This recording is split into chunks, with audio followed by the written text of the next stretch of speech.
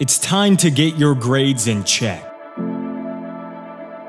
To start putting the effort into your studying, to achieve the grades that you know you can achieve.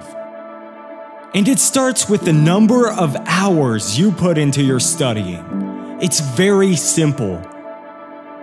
On average, the more hours you study for an exam, the higher your exam grade will be. Everybody wants to achieve grades in the top 5% of their school or university. Everybody wants to be that person that appears to effortlessly glide through every exam.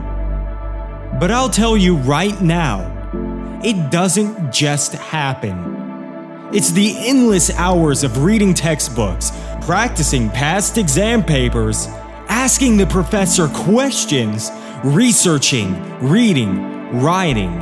That's what you don't see. In 3 years, you'll be able to think back. I got the lowest grade in the class 3 years ago. And now, I'm in the top 5% of the year.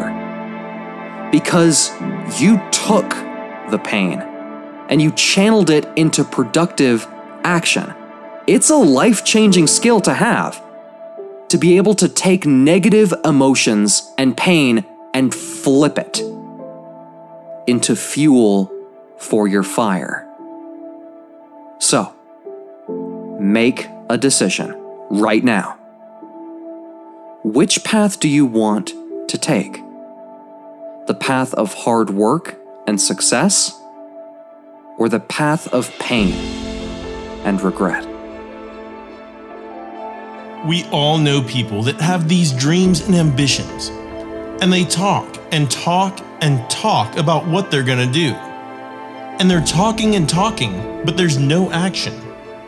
They say they're going to do this and they're going to do that, but when are they going to do it?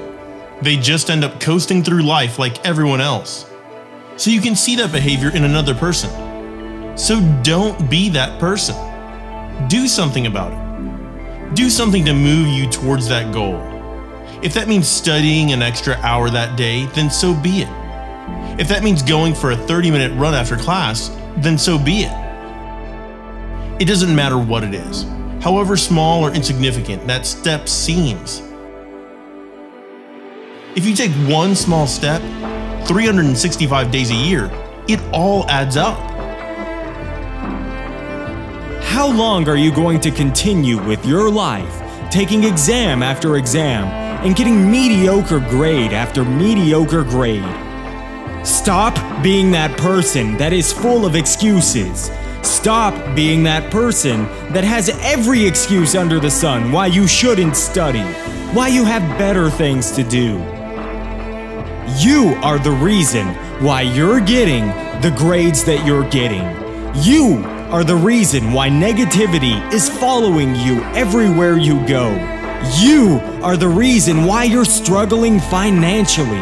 It's a choice, and you've made it. You have thought your way into being mediocre, just like everyone else around you. You have thought your way into negativity and despair. Stop complaining about how difficult the exams are when you haven't even studied for them. Of course they're hard if you haven't studied. You want to improve your grades? You want to improve your life? You want to improve your opportunities? You need to start now. You don't really want to wake up and get out of bed at 5 in the morning?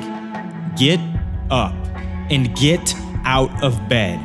You don't really want to go to the gym? You go to the gym. You don't want to study for that exam coming in 2 weeks? You study for that exam in 2 weeks. You need to get things done. Don't give in to the immediate gratification that is whispering in your ear. Shut that down. Don't listen to that voice. Instead, go through the motions. Get out of bed, go to the gym, revise for the exams. And what you'll find is, you'll have more success. And when you have more success, you'll feel more fulfilled, more content with your life. You're not going to feel perfect every day, but you've got to push through. I can tell you, I'm going to make my dreams become a reality. And it starts right here with my studying. The work ethic and discipline that I practice will carry me, not only through university, but through the rest of my life.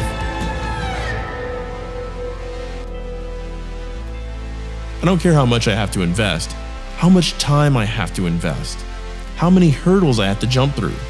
I'm going to continue doing this until I'm successful. I love how Eric Thomas talks about his show up rule. He says, you can pretend that you care, but you can't pretend that you're there. The only way you can show that you care is if you show up. And what I'm asking you to do for me is to show up every single day.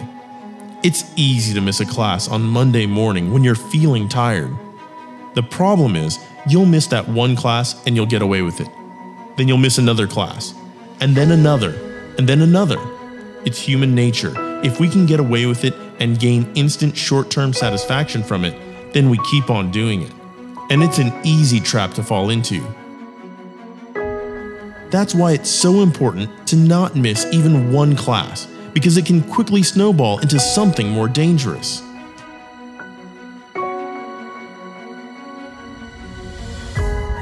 Through discipline, you get things done. That essay isn't going to write itself. That textbook isn't going to read itself. That class isn't going to attend itself. You have to do it. And you have to do it now. So stop thinking about it. Stop dreaming about it. Stop watching YouTube videos about it and debating whether or not to procrastinate even further. Start studying. Take that first step and start studying. There's one thing motivational channels never tell you. It's something they all avoid saying. Even though it can be the most motivational 2 words you'll ever hear, they all avoid saying it. It's these 2 words. You can't. Because let me tell you, when someone tells me that I can't do something, when someone doesn't believe in me, or looks down on me, or sees me as weak and powerless, I don't care who it is. My parents, my friends, my professors at university, society, it doesn't matter. When I'm told you can't, I'll prove you wrong. When you try to drag me down, I'll bounce back twice as strong with more focus, more discipline, more determination than ever before. Because you chose the wrong person to mess with. Because a lot of people would be discouraged and intimidated and fall back when they're told they can't do something. Most people are like that, and that's fine. It's normal to feel that way. It's normal to feel discouraged when the people around you are dragging you down. But that's not me. I turn that negative energy into obsession. I study 3 hours more every day. I stay focused like a laser. Procrastination doesn't stand a chance when I'm in obsession mode. And it's the negative comments, the people saying you can't, that fuels this obsession to become stronger and stronger. I can study 12 hours a day. It's easy. I go to the gym in the morning, study for 4 hours, eat, study for 4 hours, eat, study for 4 hours, then sleep. It becomes a routine, a set of daily habits that I carry out religiously, and I love every minute of it. The studying, which I once struggled with, has become an obsession that I love. I look forward to it every morning. I love learning about the world around me. I love the satisfaction at the end of the day after studying for 12 hours. I love the sense of accomplishment. I love the feeling of my grades increasing from C's to B's to A's. I love when my friends ask me what grade I got, and I love the shock on their faces when I tell them. Studying for exams, something that I used to struggle with on a daily basis. The struggle with focus and the struggle with procrastination. The struggle with constant distractions. It's now so much easier. And I have my haters to thank for that. When they told me I can't, they fueled me. They gave me the energy to power through, to love what I'm studying, to study at a level which I thought was impossible just a year ago. My haters made it possible. The people around me trying to drag me down helped me. And for that, I'll be forever grateful.